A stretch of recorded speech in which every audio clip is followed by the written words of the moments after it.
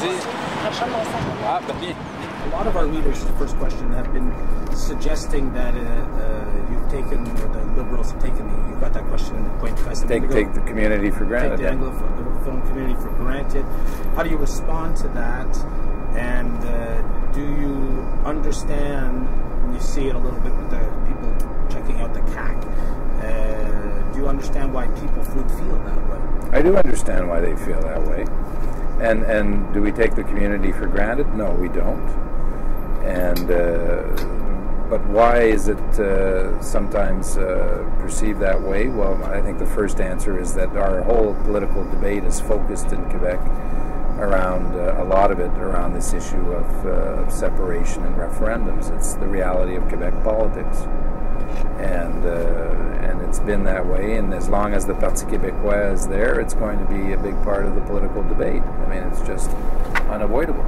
That being said, our party has always been a political party that has stood up for a vision of Quebec that's inclusive, and where the Anglophone community play the role that we hope they will play, and we support its institutions, and that's reflected in our decisions, and it will always be reflected in our decisions. But I can see where, you know, from time to time people would feel that they may be taken for granted. But you say you understand it, but why does that feel? What is it that you understand about that? Well, about the sources of that. Well, for the Anglophone community, a big part of the political debate in Quebec is elsewhere. It's not within their community itself. It happens within what we call more French-speaking population, if you want, because it's centered around nationalism. It's centered around the debate of whether we'll separate or not, or holding another referendum. And so the time and effort is dedicated to debating those issues.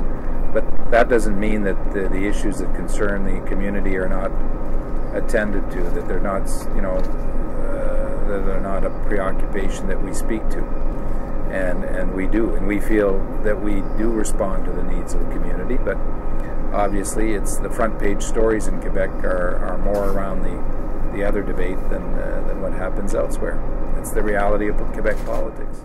Wondering whether you have an unwritten rule within the Liberal Party that even representatives of the English-speaking community are not supposed to speak out in defense of the English-speaking community, because that would open your party to accusations of being le Parti des Anglais, the party of the English. Is there such a rule, unwritten or otherwise, or are your English-speaking cabinet ministers and MNAs free to speak out in defense of the community? Well, they are very much free to do so. And maybe there are times where we could have done it better or more forcefully.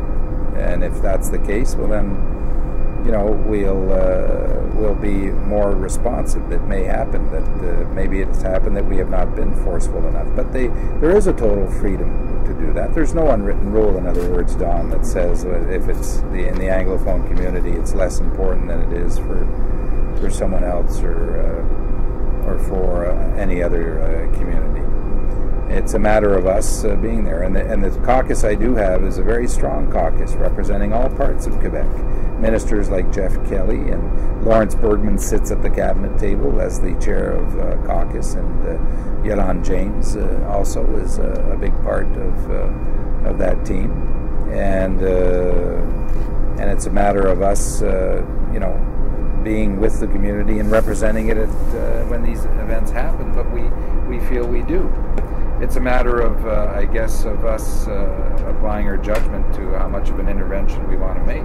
Then there seems to be a concern in the Anglophone community today that if the PQ could take power, and they're worried about their home values. There's a lot of this sort of talk already starting, as it was apparently at that period. But do you have anything to reassure them on that front? Because they, you know, you definitely have the impression that the Anglophone voter doesn't really know what to do this time around. They're a little bit tired of your government. They're dabbling with the CAC. They don't want PQ. Do you have some message for them in that sense? I want the community to support me for the right reasons, And the right reasons is, first of all, a government and a political party whose values are values in which they recognize themselves. And that is a political party who believes in social justice and inclusiveness, and the fact that we should be part of Canada and that we should work with our allies, and that we believe in all the things that should be done to unite us, not divide us, as opposed to and a political party who believes that the economy is a way for us to actually generate stronger support for our social programs, and so that we can live better. These are good, solid reasons to support us with a proven track record, and also who's going to be strong and stand up to some of the tough decisions, not invite trouble. I mean, when I hear Legault speak, I mystify, but why does he keep saying he wants to create la chicane and bring up? I mean, we know that governments make decisions that are sometimes unpopular, and we have to make those decisions. We have to be able to make those decisions to do what's right. But if you start from the premise that I'm actually going to go out there and create this turmoil, which people did, which people have said that. Yeah, he has. I mean, he's actually said that. He's actually said, I am going to create, the words he uses, chicane. Not more than once, by the way. He used it for the first time last spring when he was in Ottawa. And then he's returned to this notion. I mean, if you start from that premise, it doesn't sound like a very good recipe for the future of Quebec. Bonjour. Bonjour. Au revoir. Moi, je dois quitter. Il faut que j'aille diriger le Québec.